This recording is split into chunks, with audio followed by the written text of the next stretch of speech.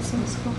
Students at Jefferson Middle School in Oceanside are hooking up with students in Michigan. It's all part of the Global Schoolhouse, a program that provides internet learning in the classroom.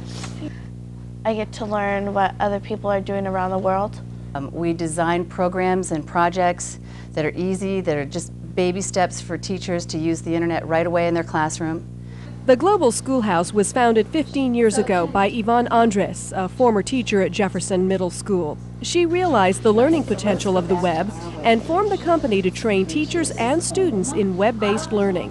Where a teacher now at Jefferson can go to the internet, find standard-based lessons with other schools and collaborate and come up with lessons and activities that really tie in.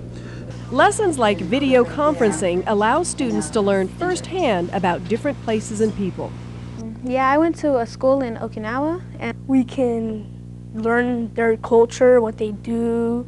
If we're studying China, we can go to China on the internet. You know, that's going to bring what we're studying to the classroom.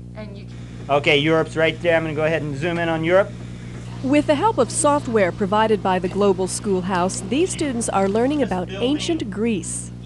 Bringing that technology into the classroom so he can zero in on cities, he can actually take kids to digs where they're digging up ancient ruins. The Global Schoolhouse also trains students in web page design with the help of their own international website. You know, you've heard it all over, you know, it's a computerized world, and that's the world that they're going to be living in, and they need those skills. Thanks to the Global Schoolhouse, these students are already a click ahead. I think it's cool. Denise Yamada with Jefferson Middle School, 8's Cool School of the Week.